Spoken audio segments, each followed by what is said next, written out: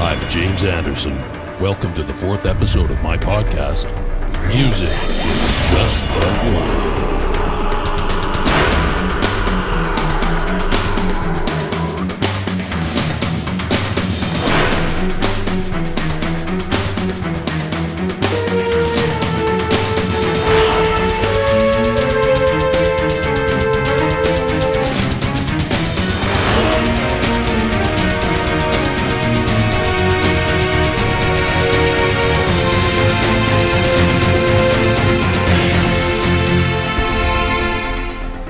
Welcome back to Music is Just a Word. I'm so happy that you've joined me for this fourth episode. Seems like the length of these episodes is creeping upwards, so I just thought I would mention, if you're finding this to be a bit of a dense podcast, there's really nothing wrong with listening to it just a few minutes at a time. Full disclosure, a few minutes at a time is exactly how I record it. In this episode, we are deepening our investigation of language, observing the dominant and often invasive nature of language among human communications in general. And we're going to do this both in the context of music and aside from music. Most human communications are not language, although really that depends on the human. Language is just one kind of narrow category of communications involving the naming of things. What kinds of things? All sorts of things can be named, from objects to moments to experiences to human behaviors. Language is kind of a poster child for human communication. There's a lot of times someone will say communication and they really don't mean anything other than language. And so remembering the broad spectrum of communication outside of language is kind of like remembering that most of the tree of life is not even multicellular organisms. When we think of what life is, we tend to see images of plants and animals. But the most abundant organisms on Earth by far are the prokaryotes, consisting of only one cell, which doesn't even have a nucleus. Similar to how these tiny, ancient, and very numerous organisms are what make up most of the tree of life, I'm here to make the point that the spectrum of human communication is much more characterized by tiny, ancient, and very numerous communications, and a much more varied array of communications than someone would realize if all they cared about was language. Anatomically modern humans are only about 200,000 years old, meaning before about 200,000 years ago, people didn't quite look like the people of today. They weren't quite built the same. I've often wondered, just how old is anatomically modern language? How long has language been around in more or less the same form that we hear it in today? One of my favorite authors, Yuval Harari, states that storytelling emerged 70,000 years ago, but another author that I'm reading, the linguist Daniel Everett, pushes storytelling farther back than that, saying that Homo erectus were in all likelihood storytellers themselves. Either way, this is only spoken language. Written language, on the other hand, is probably no older than the agricultural revolution, which started about 10,000 years ago. So to make a long story short, language is very, very young in the grand scheme of things. If we're taking a long step back and looking at the Earth from a big history point of view, language has only really been around for the briefest moment. Language might be endowing us humans with superpowers among the species of Earth, but it is really still just an experiment that hasn't yet completed much of a trial. All things considered, this really isn't the same world as it was before language came along. There are many important things to observe about language's rise to power, and of course the story of language's rise to power is not distinct from the story of culture in general, and the story of humanity's ascent from just another insignificant little ape species to the rulers of the planet. Language is a big part of what makes Homo sapiens what we are. This podcast in general is my attempt to expose the unfamiliar and alien nature of language in the big picture. I feel that it's important to do this because in the small picture, in our everyday lives, language is so common, so ever-present and ubiquitous, that it's basically invisible and very easy to take for granted.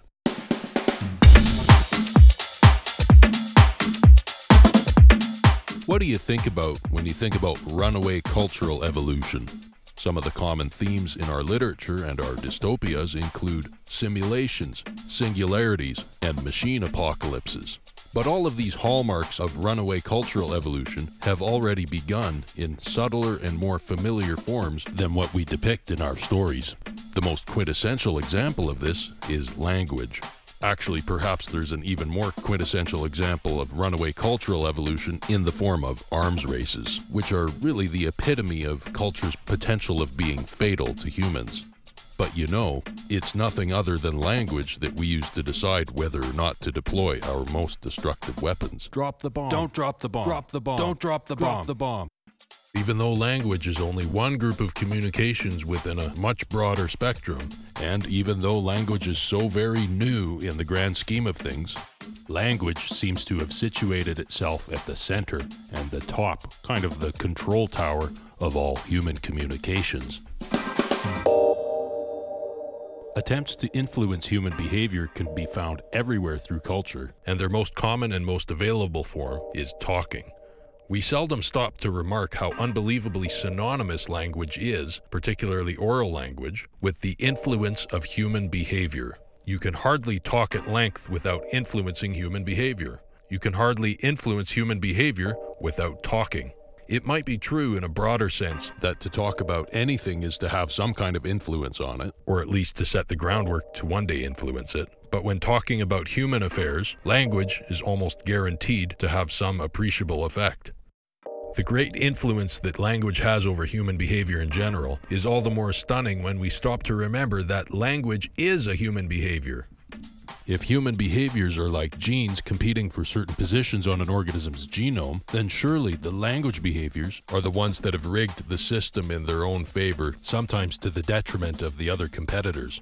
In The Selfish Gene, Dawkins says, "The effect of any one gene depends on interaction with many others. Some genes act as master genes controlling the operation of a cluster of other genes."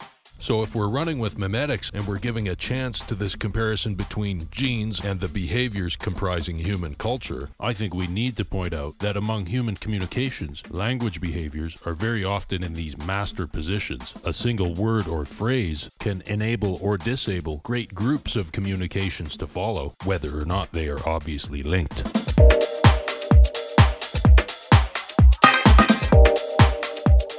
We could take this comparison a step further for the biology nerds and compare language to something like a segregation distorter. This is a fatal gene unleashing a meiotic drive, which aids in the replication of the gene itself, but sometimes wreaks havoc on the rest of the genome and its associated organism and species. In more general terms, we call this kind of thing a genetic disease. Could we say that language is a memetic disease? Well, of course, disease is a relative term, and humans have certainly formed symbiotic relationships with languages. For a long time, humans have promoted the growth and the prosperity of languages, and the integration of language into society. Today, there is virtually no part of society that is not directed or coordinated or influenced in some way by language. Ask people what the most important category of human behavior is, and many will doubtless say that it's language. Indeed, language is what allows us to manage many of the activities that have led to our unprecedented dominance on this planet. On the other hand, language, as well as the rest of human technology, could end up being fatal for humanity in one way or another. Let me teach you something.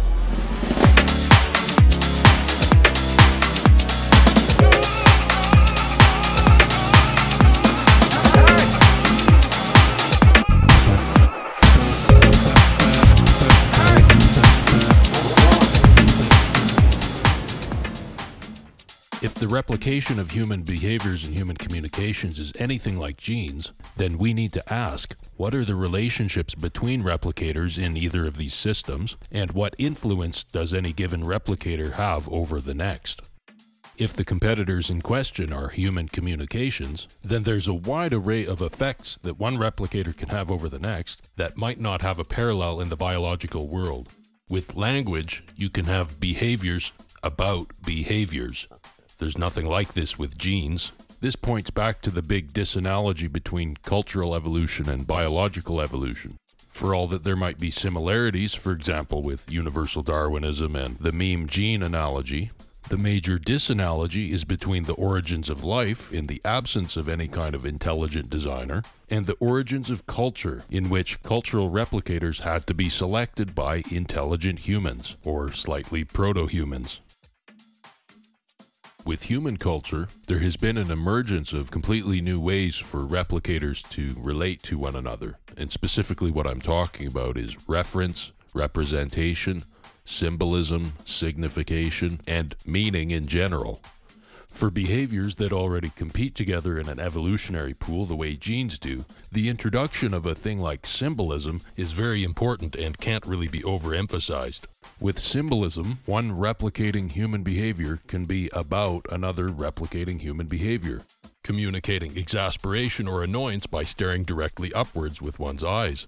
This is a stable pattern of communication that replicates with enough consistency that people tend to get the message. The spoken phrase, rolling one's eyes, or the similar phrases that you'd be more likely to hear in a real-life context, don't roll your eyes at me, or who are you rolling your eyes at? These verbal communications replicate at any opportunity, just the same as the communications that they are about.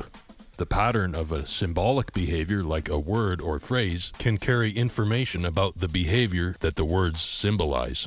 Through this unique form of cultural reference, one chain of replicators can effectively be absorbed into another chain of replicators. And this is something that might not have a parallel in the biological world, because genes are not about genes, at least not in the same way that communications can be about communications. There might actually be an indirect comparison we can make to biology, with predation and organisms consuming each other. Now that so many of the behaviors made by a given human are symbols, behaviors aren't just competing to be used instead of each other. In a way, behaviors are now competing to contain each other. When language is symbolizing other human behaviors, it's intuitive to think of the language as furthering these behaviors. Things like preparation and planning and education. These things often involve verbal symbols aiding the behaviors that the symbols are pertaining to. But there might be something else at play. Something a little bit deceptive. With symbolizing behaviors and symbolized behaviors all competing together in the same overall evolutionary pool, symbolism might not be a zero-sum game. As I'm going to argue, what we have now with the invasion of language into every domain of human behavior is symbolic behaviors, particularly language, replicating at the expense of the behaviors they symbolize.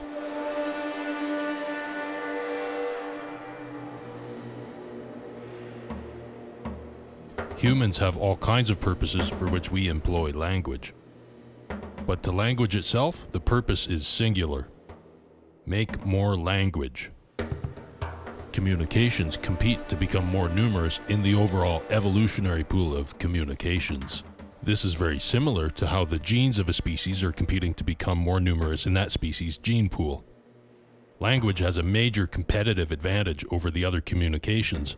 Being a sign system, language is able to symbolically refer to other kinds of communications in ways that those other communications cannot do in return. Language communications are able to replicate so abundantly, in part because they're able to refer to or symbolize musical communications, as well as all the other families of communication. There doesn't seem to be a limit on how much language can replicate on account of how little music. There also doesn't seem to be a limit on how discordant the language can be and how much strife it can cause. Since we're working with the assumption that human behaviors are competitive replicators, herein lies a sort of a pre-existing evolutionary conflict of interest. Because if ever a group of behaviors did emerge that could symbolize a vast array of things, then among this vast array of things to be symbolized would naturally be other human behaviors. To help me make this point, I'm going to quote a couple of my favorite authors. People are keenly sensitive to social status, judgment, and competition. Unlike most animals, people are not only born absolutely helpless, but remain so for years. We only survive by getting along with family members and others. Social concerns are not optional features of the human brain. They are primal. That's a quote from Jerome Lanier's latest book, 10 Arguments for Deleting Your Social Media Accounts Right Now. Now here's a quote from Yuval Harari, who I mentioned earlier in the episode. Even today, the vast majority of human communication, whether in the form of emails, phone calls, or newspaper columns, is gossip. That's from Harari's most famous book, Sapiens. It's intuitive to think of languages as these kind of boundless blankets of knowledge that can symbolize basically anything. And I guess they kind of can symbolize basically anything on Earth or off of Earth. But we don't know this about the origins of language. The origins of languages might very well have been very particular and very specific. Other than calls to indicate danger and threats, for an ancient human, there's really nothing more pressing to be able to symbolize than human behaviors.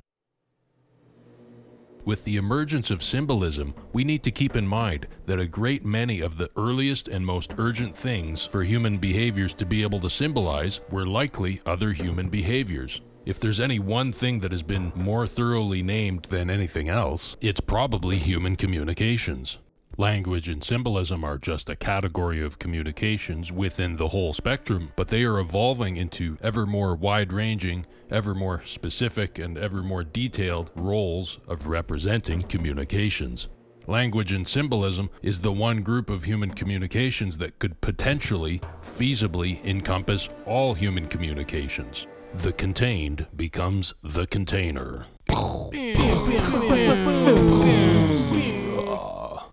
Even in the modern world, think about how much of what we say is about human behavior, and think about how much any particular human behavior can be talked about at length. Since we, the symbolizers, are naturally predisposed to be thinking and caring largely about ourselves and each other, and what we're doing and what behaviors people are making, I suggest that if there's any one thing that has been more thoroughly represented in syllables than anything else, it's probably human behaviors. Communications are evolutionarily adapted to influence each other's chances of replication, and this is probably much older than symbolism and language. This merely follows from recognizing communications as replicators. Now, with language and symbolism, this same influence that has always existed among communications reaches a whole new level of refinement, where a group of language behaviors can effectively contain a catalog of perhaps thousands of behaviors, language and otherwise, along with all the other things that can be named. Once the naming systems that are languages are able to name a wide variety of behaviors, these behaviors can now be referenced by humans through the use of words. This can take many exact forms. The most obvious form of verbal influence over behavior, of course, is giving people instructions, naming a behavior that you want someone to do, but also commentary, observations, questions, scolding or congratulating, and so on. Whether it's talking about your desired actions from a person or naming the actions you observe from that person, it's basically the same one-way, influential relationship between your words and that person's actions. Music is just a word.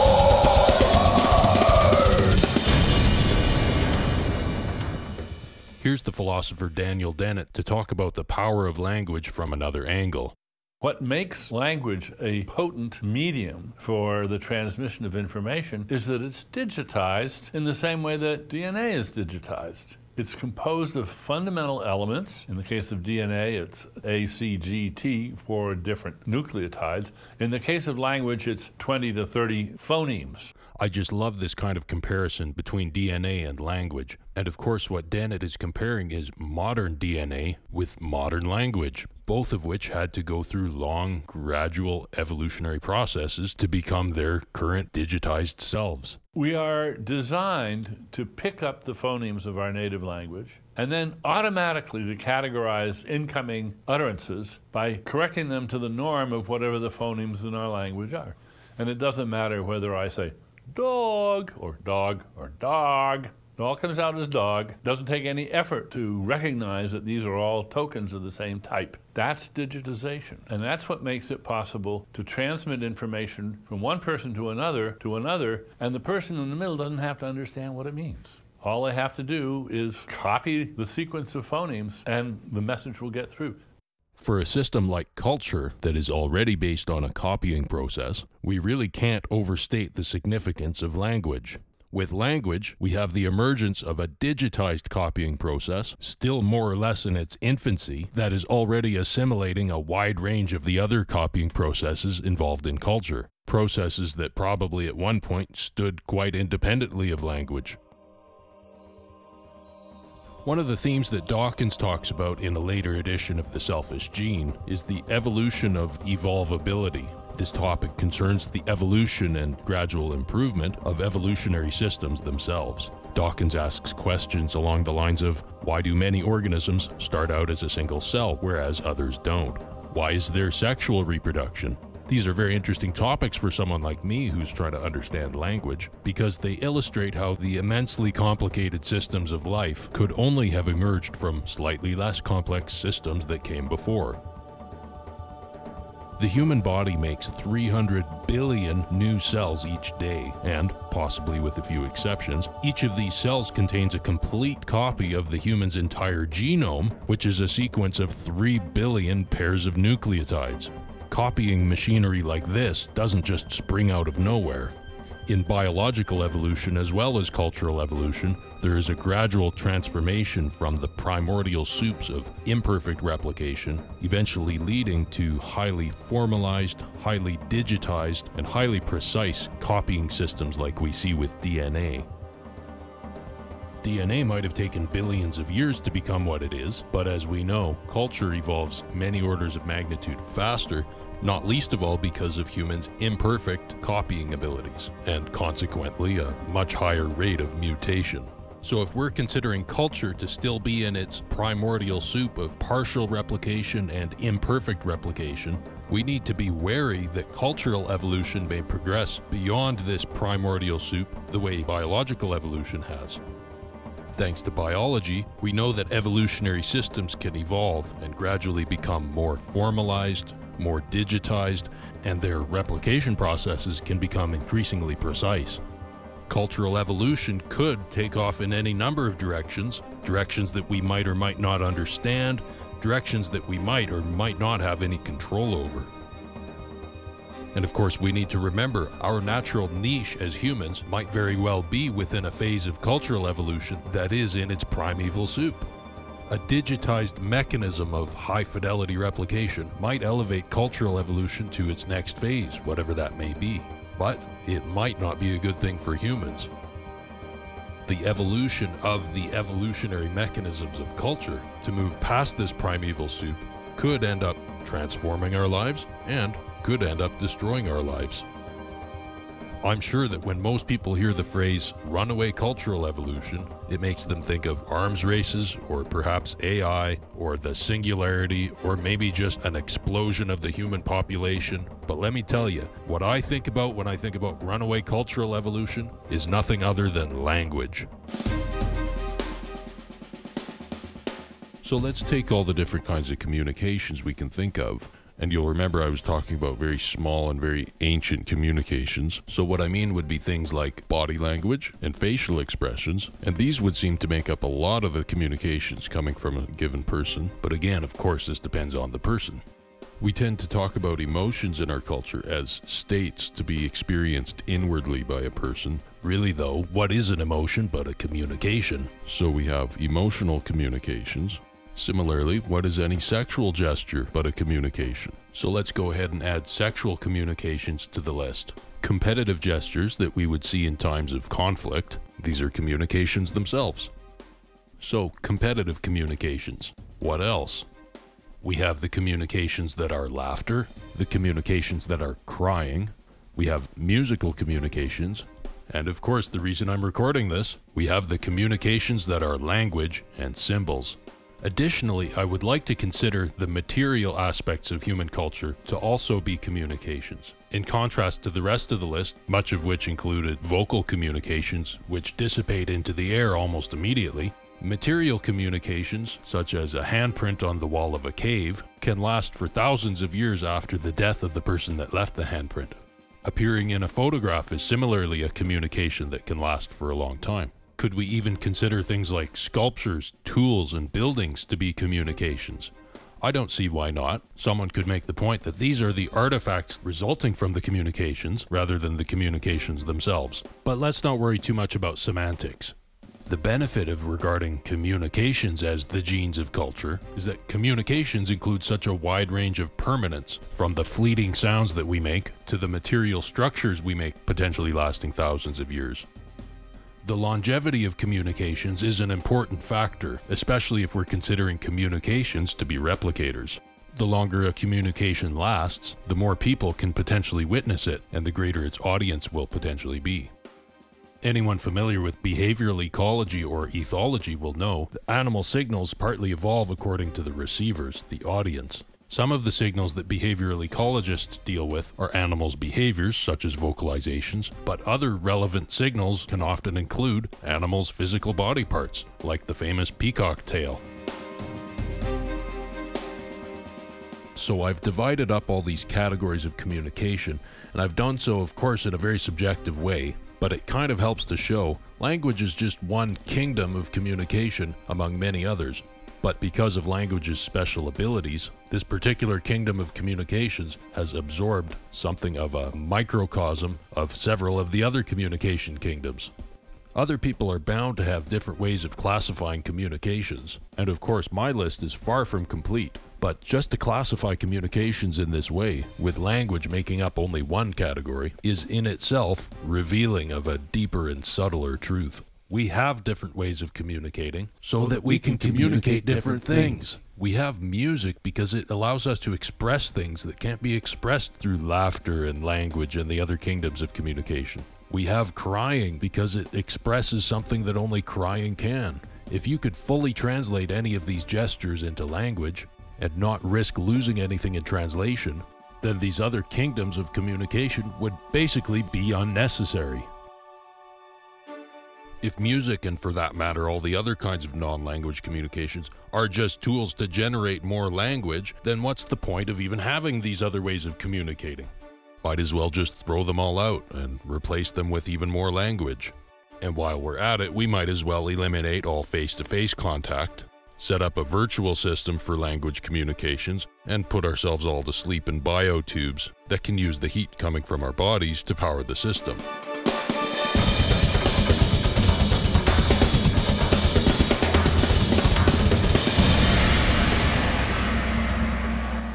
Now I'm going to get back to my point about symbolic behaviors, especially language behaviors, replicating at the expense of the behaviors that they symbolize. What might a field like memetics reveal about the overall relationship between musical communications and language communications? It's hard to imagine such disparate things as handprints on a cave wall or sculptures having much of a competitive relationship with syllables. But it's easy to imagine evolutionary competition between music and language, especially considering singing. Music and language use many of the same muscles and are competing to take up many of the same times in our lives that could either be designated as music time or as talking time. As replicators, music and language have much of the same spawning grounds, so we can consider them to be in more proximate evolutionary competition. The sole purpose of language behaviors is to signify things other than themselves. In contrast, purely musical gestures don't signify anything, and if they do, if an F minor chord can be said to signify or mean anything, that thing could only be F minor chords. Strictly musical behaviors are not symbols and cannot refer to or represent other human behaviors. They are presentations, not representations, presentations of nothing else than their own selves and maybe all the copies of their own selves. You can talk about music, but you can't music about talk. People who do make music about things, and music that symbolizes things, are only able to express this through words, whether these words happen to be in the music or around it. Musical communications are like a soil from which we grow so many kinds of referential and symbolic communications, commentary, instructions, praise or criticism, monetary communications, all in the same one-way relationship to the music. They are about the music, while the music is not about them in return, because the music isn't about anything. It's just music. People talk about the music. People exchange money about the music. People take pictures of the music. People inscribe the music into notations in recording software. People demand certain musical behaviors. People prohibit certain other musical behaviors. People comment on conflicts of interest surrounding the music. All these different communications pertaining to the music are pointing to the music in ways that music cannot point back. Next to all these symbolic communications, musical gestures and performances in general are humble. They are an offering. They seem to say, "Here I am, this is me, talk about me, represent me." Humble as they may be, musical gestures and performances are the things with the actual substance, in contrast to language and symbolic behaviors, which are hollow in a way, solely existing to refer to other things. Musical gestures can often be very difficult to perform properly and can be very expensive in terms of the energy they require, especially if you include all the necessary practice. Communications about the music are often much cheaper and more universally available, and so from an evolutionary standpoint, it's easy to see how communications surrounding the music, referring to the music, could become more abundant than the actual musical gestures.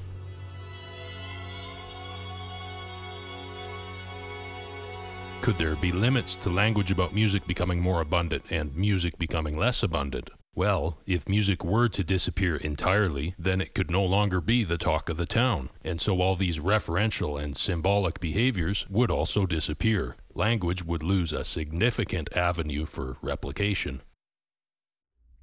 The musical communications and all the language communications surrounding the music have a really interesting relationship. It's not entirely competitive, and it's definitely not entirely cooperative. The best way I can think to describe this relationship is to say that music has become a vehicle for language. And this is just what replicators do. They establish machinery that serves to further their own replication. Genes, the OG replicators that have been at it for billions of years, make survival machines, in other words replication machines, of exquisite complexity, and we know these machines as biological organisms, plants and animals, and you and me. If biological replicators can achieve this, then there should be little doubt that one class of cultural replicators, like language, could subvert and assimilate another class of cultural replicators towards its own selfish ends. And it could do this through the unique powers of symbolism and reference and representation that only language really seems to have. So it's not just a matter of asking which cultural replicators have gotten to be more numerous. It's also important to ask which cultural replicators are employing or enslaving which other cultural replicators. Other than machinery and vehicles, a good metaphor for this stuff would be livestock.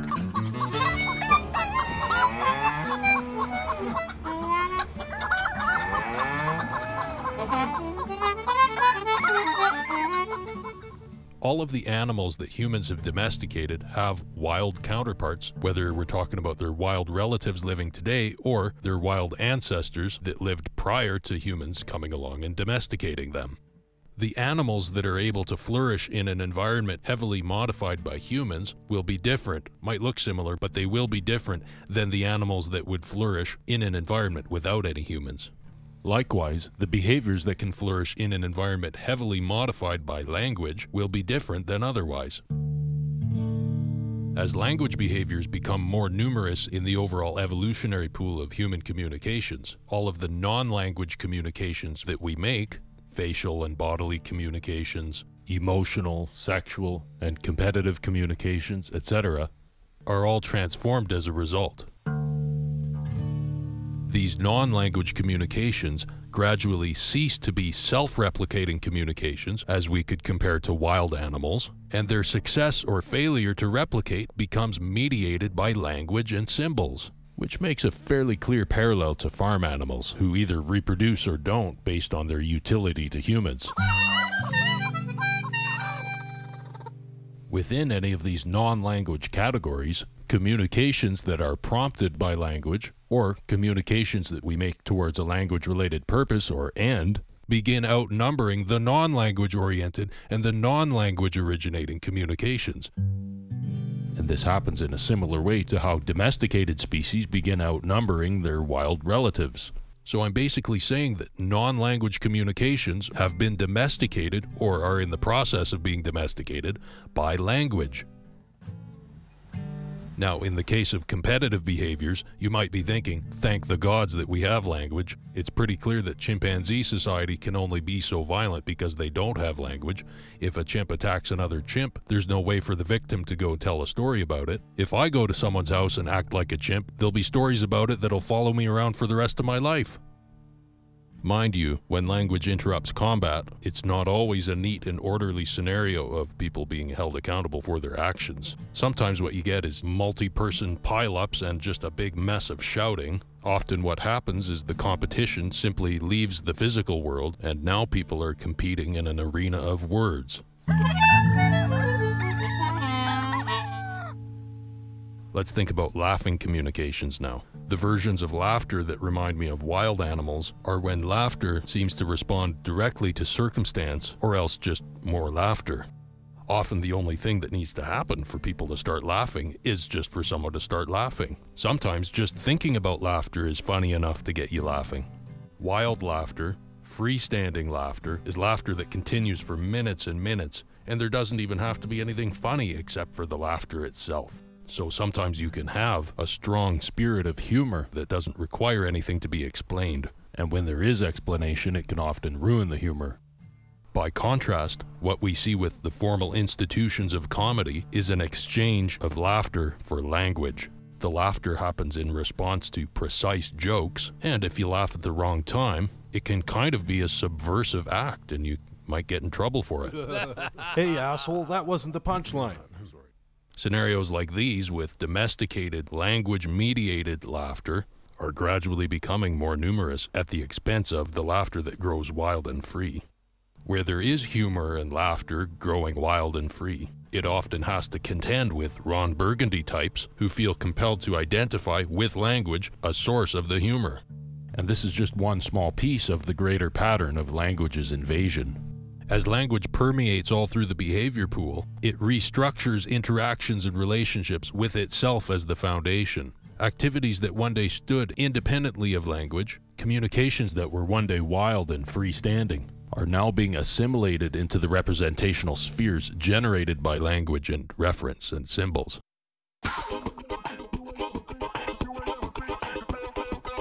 So what does all of this mean for music? Music that is unaffected by language can sometimes keep going all day and all night.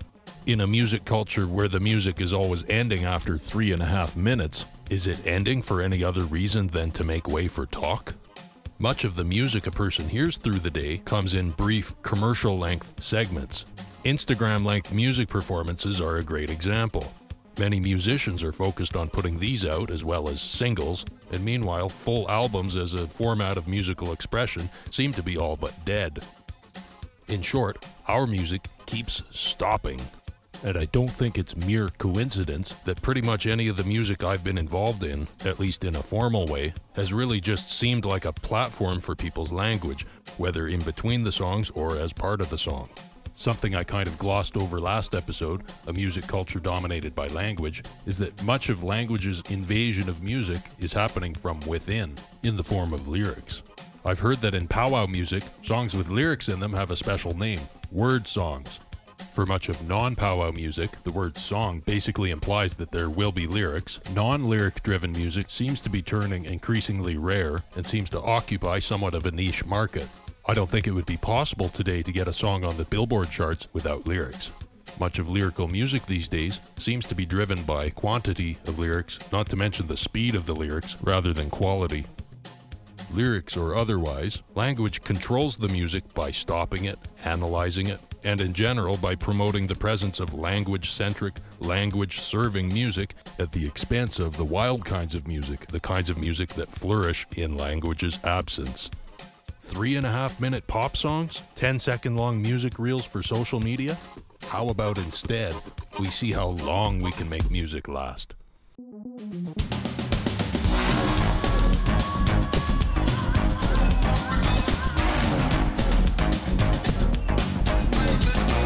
You might think to yourself, because all the language is about the music is still winning.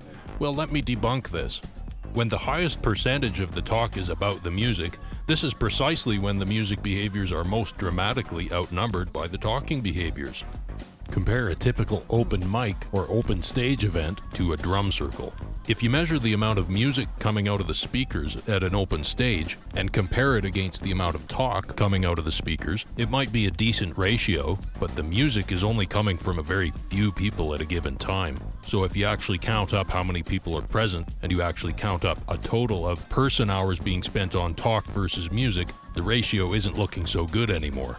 Typical open mics and open stages involve a very small amount of actual musical contributions and a great many non-musical contributions offered in response to the music, mostly along the lines of language, but if you're lucky, people will be dancing and singing along. At a drum circle, there's less talk about the music by far, and if there is any talk about the music, you usually can't even hear it, which is significant. And there's far more person hours being spent on music as opposed to language, because at a drum circle, it's usually much closer to full participation. The special thing about something like Tam Tams in Montreal is that it's no one person's project, and no one person is in charge of designing it. Nobody needs to introduce the concept to anyone. No person needs to single-handedly get things off of the ground. There's no master of ceremonies. It's just a public space, people casually gathered, everybody choosing their own level of involvement in an activity that is self-evident and needs no explanation. The industry side of music sometimes feels like the polar opposite of this. It can feel like people are seeing how much talk they can squeeze out of how little music. How many times can a single musical performance be leveraged and influenced by acts of announcement and recording and anticipation and planning and review and perhaps ownership and commerce and branding and advocacy and any number of things peripheral to the music? As evidenced by drum circles, in a harmonious musical gathering with majority participation, there may be very little opportunity for non-musical contributions. There may be very little opportunity for people to talk about the music.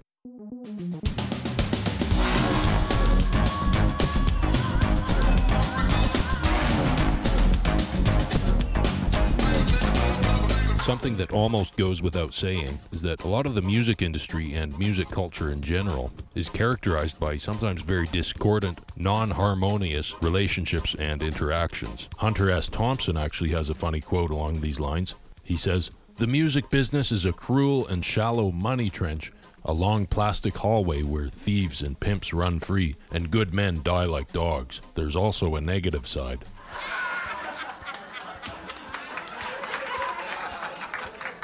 There was quite conceivably a time before language had infiltrated our music to the extent that we see today. It would be hard to compare how long language has been around versus how long music has been around, because both language and music are different today than they were in their infancy. So such a comparison might end up being between some kind of proto-language and some kind of proto-music, and this might not be much use to us. But what I can say is that if in the era when musical behaviors were first emerging, if the hominids of the time were surrounding the music with as much discordant, competitive, influential, manipulative language as we do today, music probably wouldn't have survived, and possibly neither would we.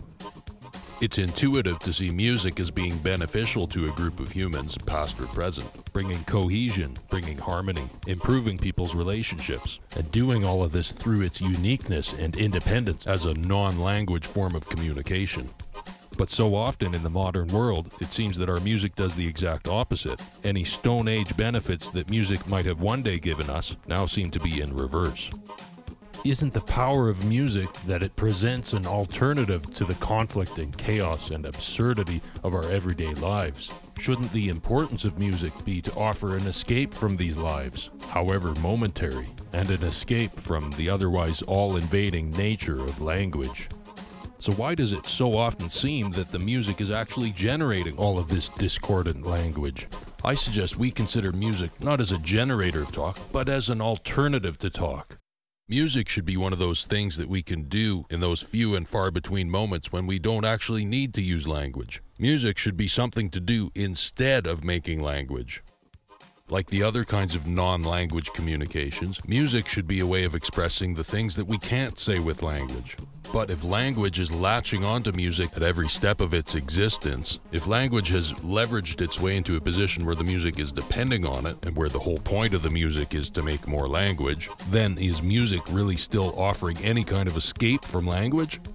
If I think I'm showing up to a freestyle music event, and it ends up being 10 minutes of introduction, analysis, and panel reactions for every 1 minute of freestyle, again, is music offering any real escape from language at this point? Or has language kind of defeated the purpose of music?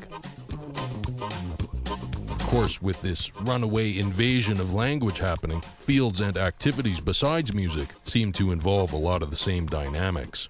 A good example for comparison would be the food industry, especially since we were just talking about livestock.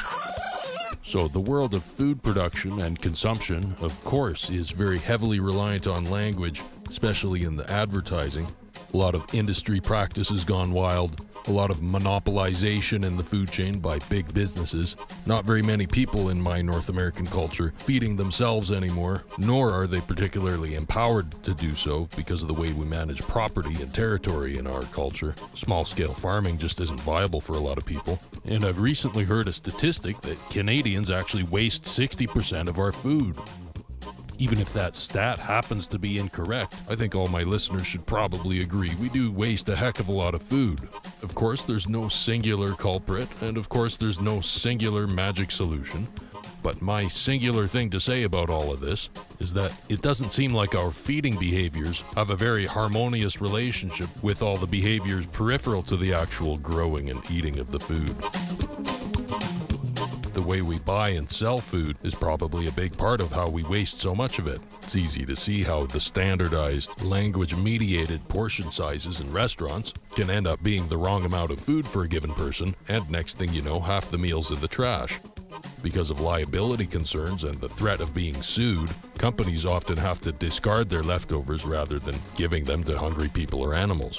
Which is extra bad because it seems like it's always companies that have the food. I'm not going to add eating or growing food to my list of communication types, but I will point out that all human behaviors relating to food seem to be very similarly oppressed by our language and symbolic behaviors.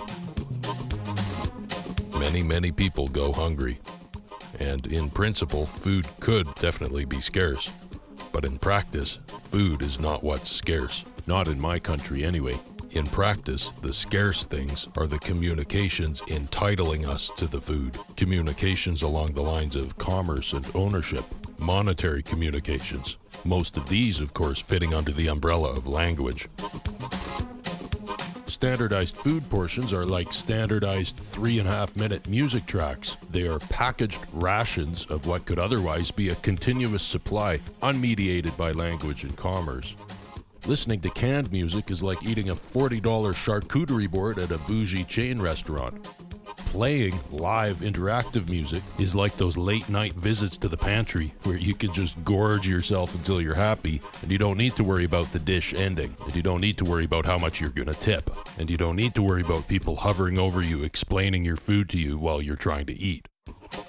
The great thing about the food-music comparison, and the reason I wanted to end the episode on it, is that however much language might be invading the food world as well as every other human endeavor, however much politics and strife and oppression and deception might be surrounding our food practices, when you get food right, I mean when you really get it right, and when it's finally time to eat, like when it's finally time to do the actual eating that all the problems and strife are ultimately all about, you're probably not going to hear a word about those problems.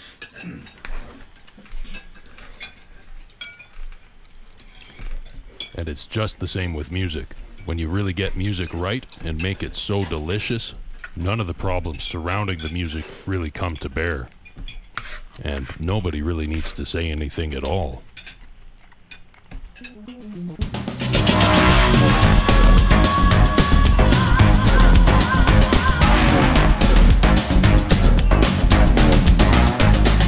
Thanks so much for tuning in to Music is Just a Word. I hope we can connect again when it's time for episode 5. Music by me, of course, except for like 3 seconds of the guitar playing that came along with the cattle sample. Oh, and of course, thanks to Q Mike McGee for screaming the title. This is James Anderson signing off after another episode of Music is Just a Word.